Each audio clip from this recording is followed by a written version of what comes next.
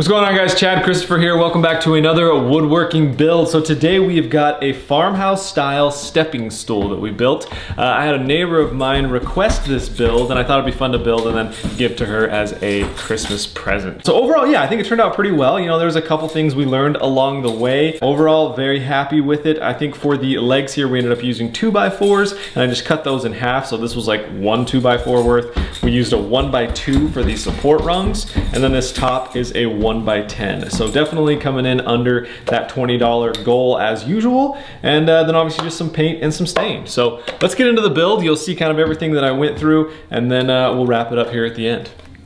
All right, guys, today we are building a farmhouse style stepping stool for a neighbor of mine. So I went to Home Depot. I picked up a 1x12 here. This is by, I don't even know how many feet, like not even 6 feet, 3 feet maybe?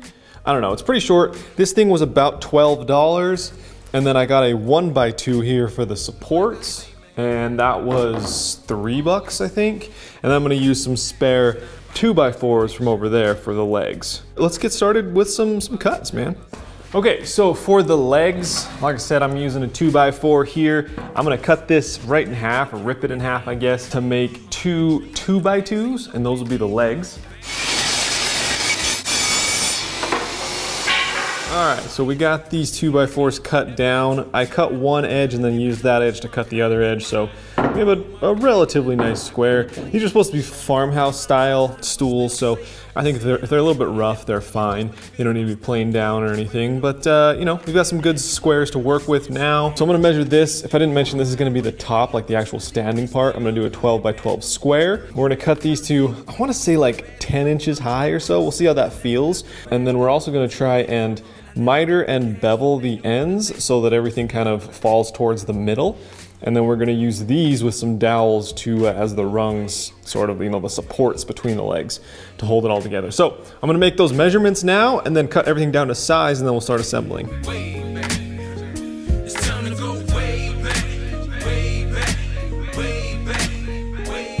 You see, in retrospect, I would've did it the same. In hindsight, I'm the only one to blame. I ain't picky, I'm just real specific. I want nothing less. Okay, so I'm over here cutting the legs, and this just took me like so many scrap pieces of wood to figure out.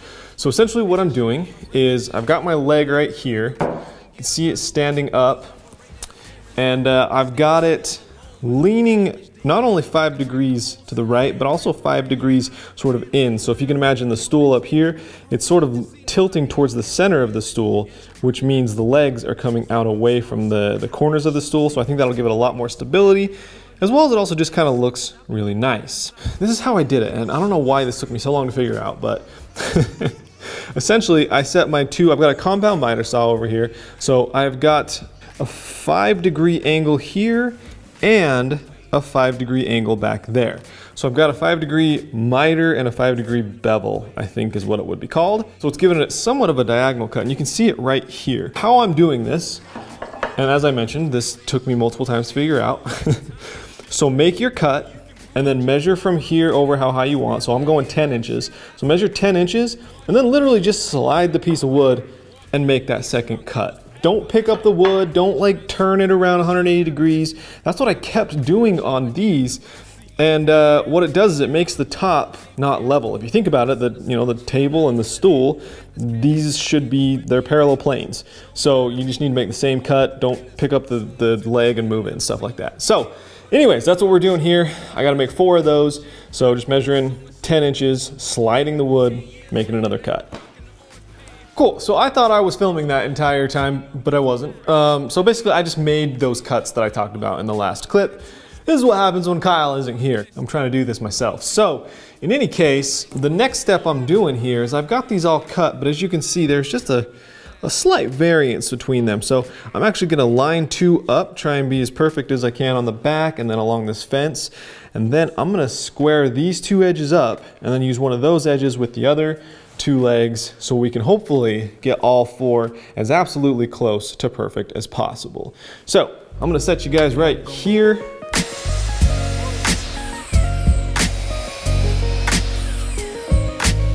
Once you got your legs cut, just kind of loosely lean them up together like this, because it's kind of hard to tell, you know, which leg is going where. Find the way they want to lean. All right, so that's how I've marked them. So I've got 1, 2, 3, 4, and I kind of know that it goes into clockwise and starts in the upper left. I don't really know that it matters which way you start or if these end up in the same order, just as much as these corners all end up in the center. So you can see them all laying on the stool. So I just put the stool upside down and they're just kind of sitting there. Now I'm gonna try and take a measurement from here to here and here to here for the supports, and then we'll take those off, attach those with dowels, and then we'll attach these, the entire base, to the entire top.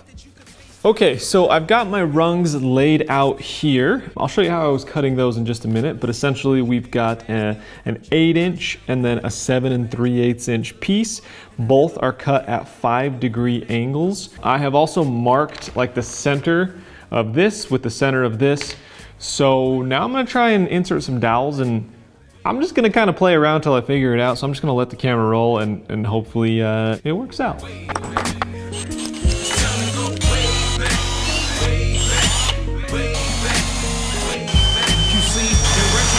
Would've did it the same. In hindsight, I'm the only one to blame. I ain't picky, I'm just real specific. I want nothing less than terrific. I know y'all get it. I'm aggressive, so our style is clashing. Killer instinct, and I play with passion. I'd rather be hated for being one of the realest things. Okay, so I'm just letting this one dry now. I'm gonna show you what I did to measure these rungs out. This is 7 3/8. This is 8 inches. What I did over here on the saw is I brought this back to 0, and then I'm just at a 5-degree angle here. So I'm keeping that angle that the legs are sitting at. And then what you want to do is, so here's the 8-inch piece I just cut. You want to make sure that the short sides face each other, because if you think about it, right, the legs need to come up and they're coming in. So we need to match that angle on both sides. So pretty much on every cut, I'm having to switch from this 5 to this 5. You could flip the board and remark it, but it's just easier for me to flip from 5 to 5.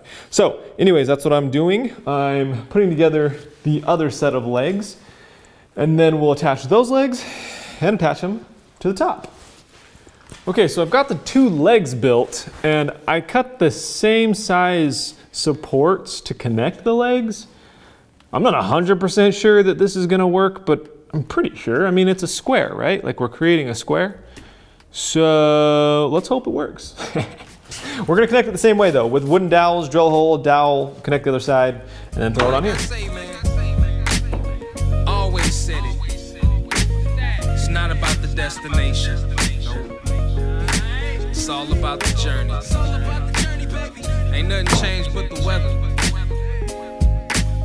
The dangling carrot that hang from the rib. All right, so we are back in the studio for day 2. I'm just applying a little bit of wood filler here to some of these joints. I think I might have clamped one of the clamps too tight because it kind of made the stool turn sideways a touch, which is what made this side come out. So I'm just gonna fill this with wood filler, and then we're gonna sand this thing all flat, throw that top on, and then we're into finishing this thing. Also today, you'll notice we got a moving camera instead of just a bunch of tripod shots. That's because Kyle's back. Everyone say hi to Kyle. Hi, Kyle. I never got the cash from that dude from the label. I'm just thinking that. Can we go way back, way back, way back? Can we go way back, way back, way back? All right, so I drilled holes for dowels along these 4 pillars, and then I'll line everything with glue as well. But to get the holes to match up in the lid, I'm going to use these little spikes again. So I've marked where the lid and the base should meet up. So I'm going to line those lines up. Okay, and then I'm going to press down. I'm going to try and keep this top as close as I can, so I don't have to do too much lining up.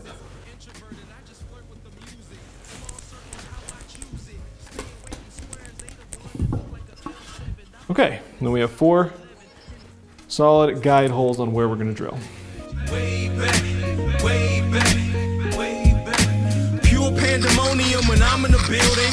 Grown man flow, I ain't got time for the children. Now you can boo me, jump off, I'm winning. I still love you though, shout out to the women. All right, so I got Kyle over here. He's staining this thing up real nice and pretty. I almost don't want to paint it because of how pretty it looks, but we're gonna let this stain dry a bit. Then we're gonna throw on a coat of white paint and lightly distress it. Hopefully we'll be able to see a little bit of the stain coming out from underneath. All right, so we've got our finished product here, and the thing is very stable. It'll hold me. I'm only 165 pounds though, so I also had my buddy who's 220 pounds step on this thing, jump around a little bit on it, and it is absolutely rock solid steady. So really happy about that. Yeah, like you know, clamping the legs, kind of threw it out of square a little bit, but overall still, it's a farmhouse style. It's supposed to have a little bit of that distressed look. I took some sandpaper to it, roughed up some of the edges. I also threw some felt blankets kind of things down here. They have like adhesive on one side, and it's just, I think it's called felt blankets. You throw it on here, and then that way, you know, it's not marking up your floor, your tables, or anything, or whatever you're setting this on. So I think this would be an awesome gift for someone, especially maybe someone with toddlers or something like that. But yeah, overall, very happy with the way this came out. We stayed under our $20 mark. I hope you enjoyed it. If so, hit that thumbs up button. Subscribe if you're new around here. Leave me a comment down below, and I'll try and get to all of those. And yeah, thanks so much for watching. We'll see you next time on Chad Christopher.